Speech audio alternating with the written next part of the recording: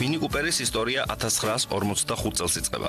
როდესაც ჩარლზ და ჯონ კუპერებმა ერიკ ბრენდონის დახმარებით გადაწყვიტეს შეექმნათ ავტომობილი და მათ მიერ შექმნილმა ავტომობილმა, რომელსაც ძრავი უკან ჰქონდა, სრულიად შეცვალა რალის სახე.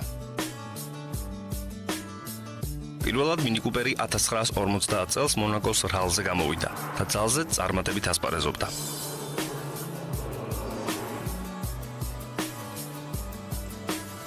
როგორც შემქმნელები აცხადებენ, ეს არის ავტომობილი, რომელიც ყველას არ მოეწონება, მაგრამ არც არის საჭირო, რომ ყველას მოსწონდეს. ამ ცოტათი ამბიციური განცხადების მიუხედავად, გაყიდვების სიმცირეს ავტომობილი ნამდვილად არ განიცდის. საერთოდ თავიდან მინის წარმოება დაიწყეს ინგლისელებმა. შემდეგ უკვე ყველამ კარგად იცით, რომ მინი უკვე არის BMW-ს ხელში. ახლა ვიყურები უკანა სარკეში. და სარკეც ისეთი პატარა აქვს. მინით ყველათ არ ხვია მანქანას. ავტომობილი მართლა სწრაფია. ქალაქში მით უმეტეს ძალიან მაგარი ამით მანევრიც გაკეთება. ისე დაძვრები, კაპოტი იმაზე პატარა, ვიდრე თქვენ გონიათ. ეგილად გაძვრეთ, გამოძვრეთ. ადვილად იღებს ადგილიდან. აქვს 6 სიჩქარიანი სიჩქარის გადამთველი მექანიკური. არის იგივეა რაც BMW-ში გვხდება, ეს ტყავის შემცვლელი სიჩქარის კოლოფზე და ეს ცოტა უხეშია, რაც ძალიან არ მომწონს. ეს ღილაკები, ეს რაღაც ისეა გაკეთებული, რომ ერთმანეთისგან განსხვავებული და ხელი რო არ მოგიხვდეთ.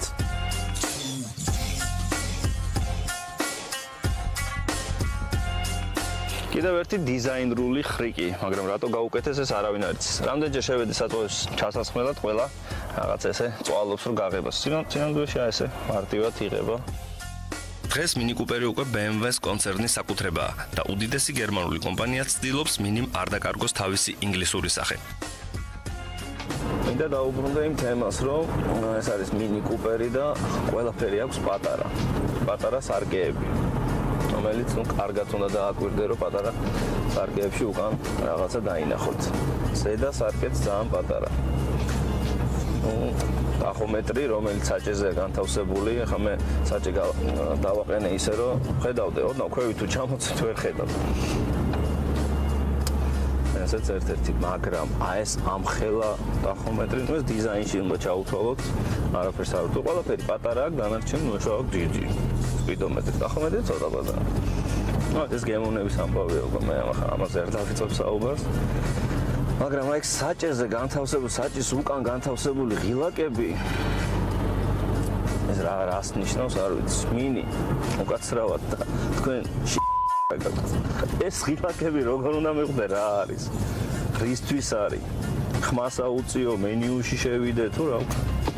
აშკარად მექანიკური სიჩქარის კოლოფი აქვს. რო არ იყოს და იყოს ავტომატი, ვიფიქრებდი და ტიპტრონიკია, მაგრამ როგორ ვიმკითხავ? ნუ ამით რა რადიო მაინც ჩავკეთებ.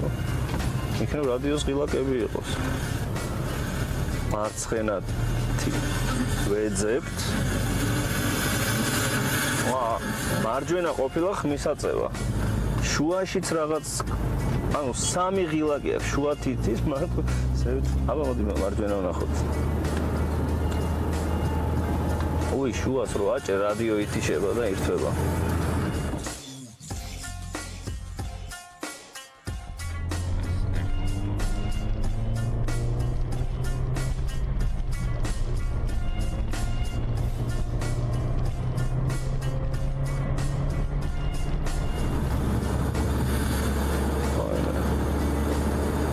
გავთიშოთ აშკარად. ესეთი რაღაცა მინდა გითხრათ, რომ პირველად შეგხვდა, აი რამდენი მანქანა მყავს ნატარები, ესეთი ყ***ა პირველად შემხვდა, რომ საჭის უკან ბრმა წესით უნდა იხელმძღვანელოთ, რა ხდება? ვაი, რადიო ჩაერთო თავისით. როდის დავაჭირე, მე მგონი გახსოვთ, მაგრამ ახლა ჩაერთო. აუდიო სისტემას არ აუშვებს.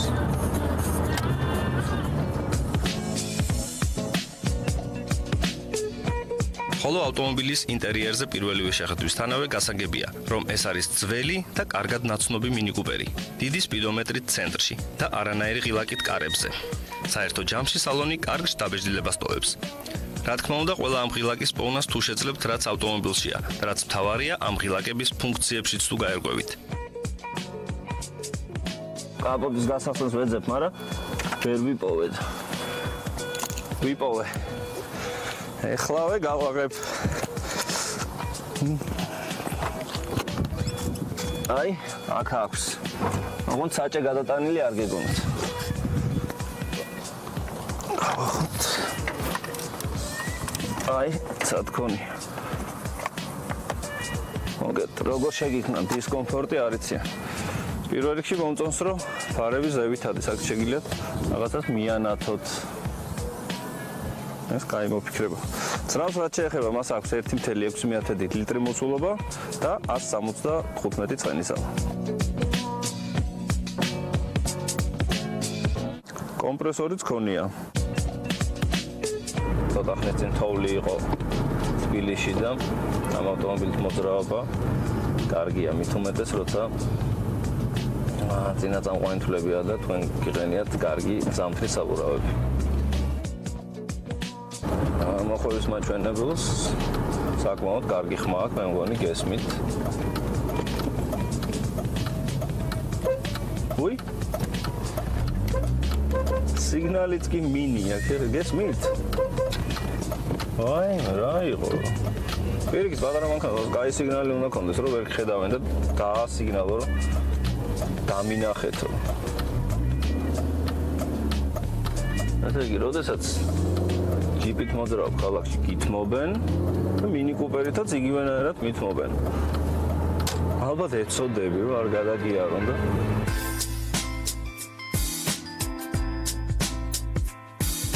ხელის დასადები მხოლოდ აქეთ აქვს, აქ არ აქვს. სამაგიეროდ ადვილად მიუდგებით ხელის მუხრუჭს. აი ტელეფონისაც შეიძლება ჩავდოთ ალბათ აი აქ. ოი.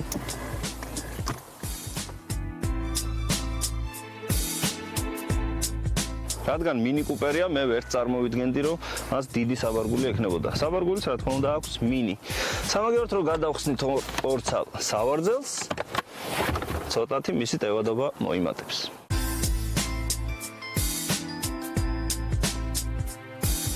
რაც შეეხება ავტომობილის ტექნიკურ მახასიათებლებს, მაქსიმალური სიჩქარე 192 კმ/სთ. 0-დან 100 კმ-მდე ავითარებს დაახლოებით 7 წამში. ძრავის მოცულობა 1.6 ლიტრი. ცილინდრის რაოდენობა 4. მას აქვს 6 საფეხურიანი მექანიკური სიჩქარის გადაცემათა კოლოფი. საწვავის მოხმარება საშუალოდ 8.4 ლიტრი. რადგან ეს მინიკუპერებში ყველაზე სწრაფი ავტომობილია, თან ახალი წელი მოდის, მე წერილი დაუწერე თოვლის ბაბუას და ეხა გავატან მას.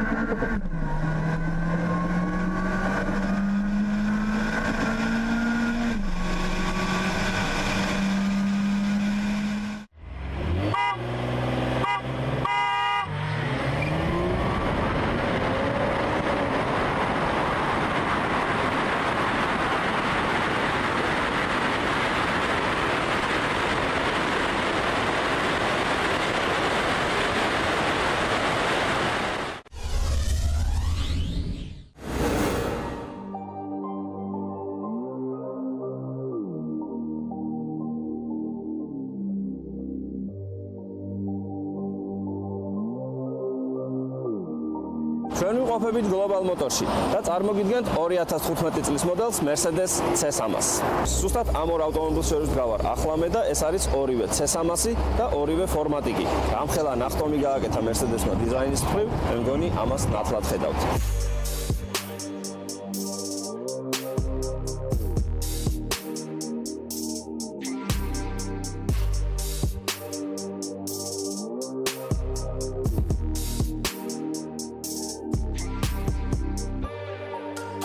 C300 მოდელი 205 2015 წლის ბოლო გადაცემა. აი Mercedes-მა ჯერ კიდე როდის ჩაიფიქრა ეს სამკუთხედი, რომელიც ციმციმებს სარკეში. ეს გვაფრთხილებს უკვე აი ავტომობილის მოახლოებას, რომელსაც სარკეშიც კი ვერ ხედავთ. ანუ მკვდარი ზონა, მკვდარი წერტილი. ყველაფერს გვიკონტროლებს ავტომობილი, აი ზოლიდან ზოლში გადასვლასაც კი, დაღლილობასაც კი. საოცარი ავტომობილია. ისეთი შეგრძნება მრჩება, რომ თითქოს მე ვარ ზედმეტი ამ მანქანაში.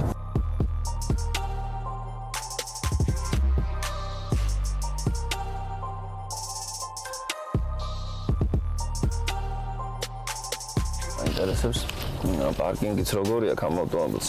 აი ხედავთ თუ როგორ შეგვიძლია ჩავაყენოთ ორ ავტომობილს შორის, ახლოსაც შეგვიძლია მივიდეთ. და თვითონ აი ხედავთ ალბათ იქ ტროტუარს, რომელზეც მილიმეტრამდე შეგვიძლია მივაყენოთ ეს მანქანა. აი ზუსტად ტროტუარს გაუსწორეთ.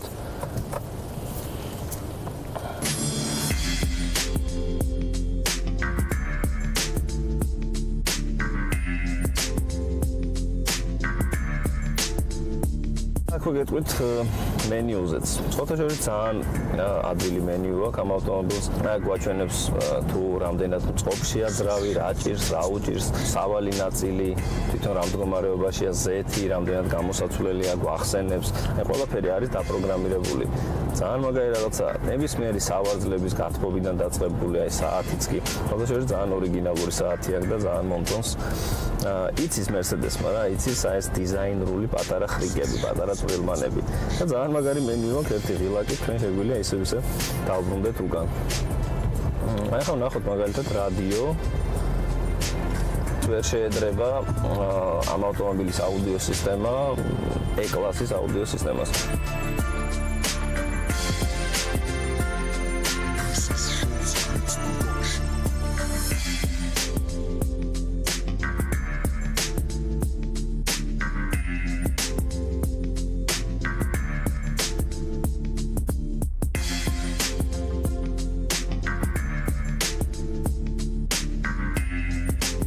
ძღოლის ავარძელი, როგორც ხედავთ, მართლაც იდეალურია. გვაქვს საჭე, რომელიც შეგვიძლია ვამოძრავოთ ელექტრონულად ყველა მიმართულებით. ანუ ნებისმიერ სიმაღლის და ზომის ადამიანს შეუძლია მოირგოს თავის თავზე. აი ესეთი სავარძლის მამოძრავებელი დიზაინრულად ძალიან ლამაზია. ესეთი ტყავის შეკერილი. ყველაფერი არის ტყავით შეკერილი. საჭიდან დაწყებული აი ეს ტორპედოთი დამთავრებული. სათავსოები გვაქვს არც ისე ბევრი. გასაღები არ გვჭირდება, იქოქება ღილაკით. გვაქვს ესეთი დიდი მონიტორი და რაც ყველაზე ძალიან მომეწონა, ეს არის ლუკი. სადაც შეგვიძლია როგორც ჩვენ, ისევე უკანამგზავრებმა ვიმოძრავოთ შუშის ქვეშ.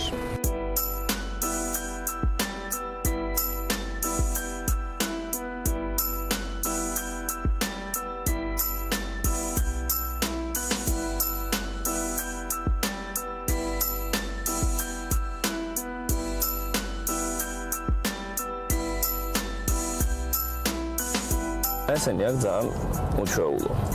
ეს არის უკვე აი კაპაწკუპი რაღაცა. ხوار გავაფუჭეთ თქო, მაგრამ ყველას აქ. ეს მატერიალებული მგზავრისკენ, ეს შუაში, ეს თქვენკენ. რაღაცა მომწონს თქო ვერ გეტყვით და რაღაცა ეს მონიტორი თითქოს დაავიწყლოთ და მე დაგვავიწყლა მონიტორი და მე მიაყენეს. ხოთაშორის ახალ მოდელებზე ესეა. ყველაზე ძალიან მომწონს მე აუდის, რომელიც არ ჩანს და მე ამოდის და შემდეგ ჩადის. არც BMW-ს და არც Mercedes არ ეკადრებათ რომ რაღაცა მე დაყენებული მონიტორი. მე გულისხმობ 2014-15 წლის მოდელებს. დანარჩენი კარგია. აქ გვაქვს აი ესეთი მაუსი, შეგვიძლია ესეც ვატაროთ და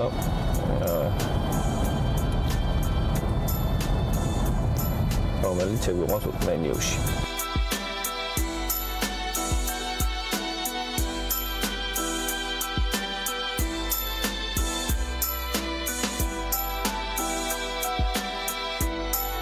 საჭე არის ძალიან ორიგინალური რა, ხა ამას მე არ მეგულება ადამიანი რომ დაიწყოს ამ ავტომობილის საჭე. და ეს საჭეზე გადამხდელები, ტიპტრონიკი, ფრთები ასე ვთქვათ, რომელიც სიჩქარის კოლოფთან არის დაკავშირებული. რა თქმა უნდა, ესეც არ არის სწრაფი, იგვიანებს სადღაც ერთი წამით, გადართვის შემდეგ ეგრევე არ რეაგირებს. მაგრამ მაინც კარგია. აქ კოლოფი აღარ დაუყენეს. ასე იგი, მაინც წინა მოდელთან შედარებით რაღაცა უფრო ესეთ შეგრძნება გაქვთ, რომ უნდა წაიგონკავო. აქ უფრო კომფორტულობაზეა გათვლილი.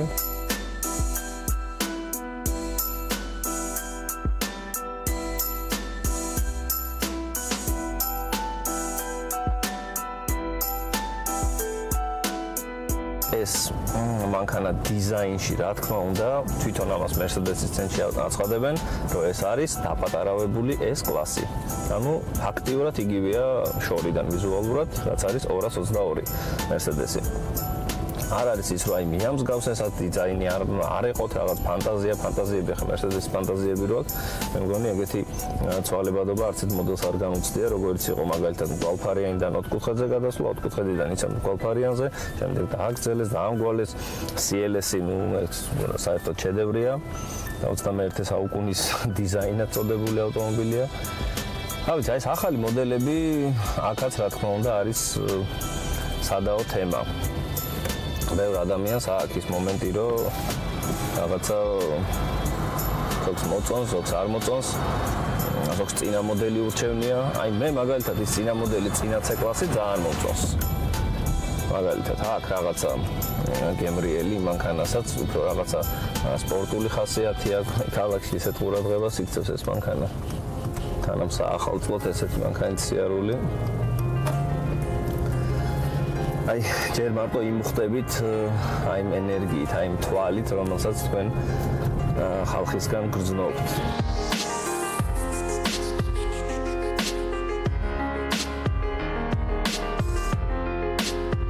ხო, აი სათავსოები ძალიან ცოტა აქვს ამ მანქანას. ესე იგი მართლა გიწევთ აი ხოლმე აი ამ ხელა ერთი ბარია, ასეთ ჭიქების ჩასადებია და საფერფლე აქვს დამალული. ხოლმე აქ თუ დადებთ თქვენს ტელეფონს. ხოლმე აი აქ. ისიც რაღაცა მოუხერხებელია თითქოს. როგორ მიყვარს აი მოხვევა აქ Mercedes, აი ძალიან მაგარი მოხვევის კუთხეზე. ალბათ ქსმენიათ, შეიძლება არ ყოლიათ, მაგრამ მე მგონია მე დარწმუნებული ვარ, რომ ქსმენიათ Mercedes-ის მოხვევის კუთხეზე. Mercedes-ის C-კლას, აქ იცით ყველაზე დიდი ისტორია და Mercedes-ი ყოველთვის აი გულდასმით ყველა დეტალს, ყველაფერს აგვირდება დიზაინში, სალონში, ინტერიერი, ექსტერიერი. ყველაფერი უნდა იყოს აი მაღალ დონეზე. ყველაზე გაყიდვადი ავტომობილია Mercedes-ებში C-კლასი. ნუ ალბათ ეს სპორტიდანაც გამომდინარეა. ზუსტად ეს მოდელია დღესდღეობით ამ კლასში სედანებში ყველაზე სწრაფი.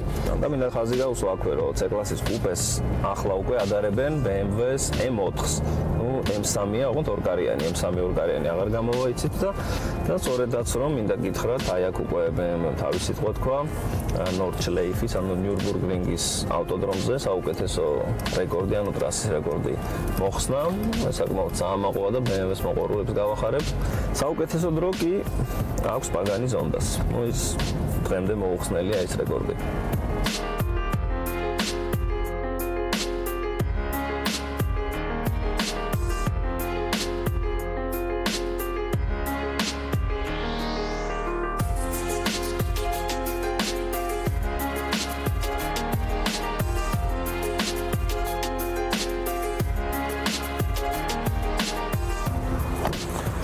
ახლა გაჩვენებთ ამ ავტომობილის ძრავს. ეს არის 2 ლიტრიანი, 4 ცილინდრიანი ტურბირებული ძრავი და მას 241 ცხენის ძალა აქვს.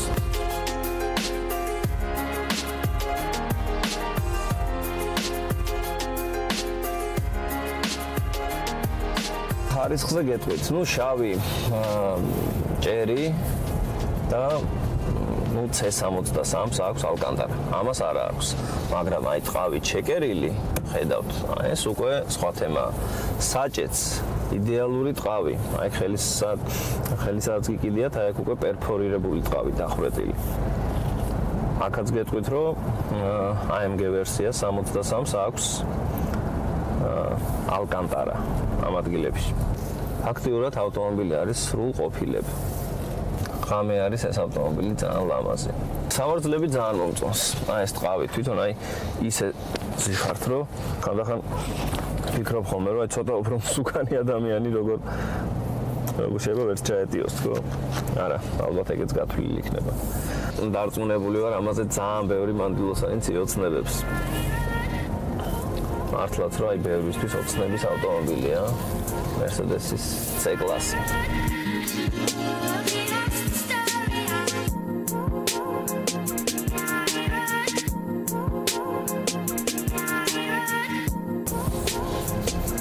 უსაფრთხოებაში Mercedes-ი იცით რომ ყოველთვის მაღალ ქულებს ემსახურებს, ყოველთვის მაღალი ქულები აქვს.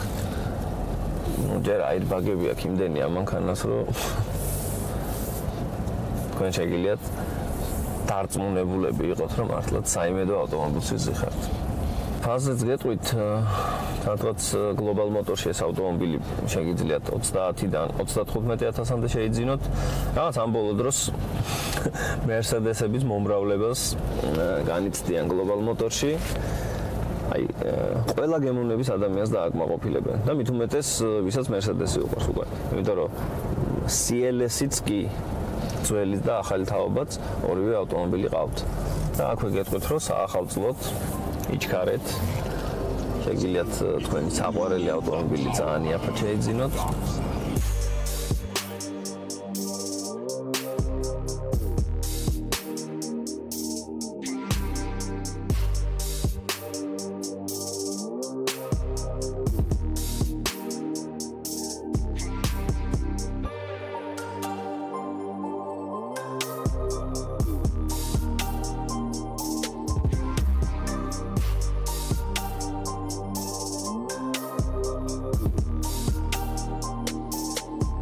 მედროებით დაგემშვიდობებით, რა თქმა უნდა, ერთი კვირის შემდეგ თქვენ ისევ შევხვდებით. გისურვებთ, რომ იყოთ ბედნიერები, გემგზავროთ კარგი მანქანებით და იარეთ სულ მწვანე შუქზე. აბა, დროებით.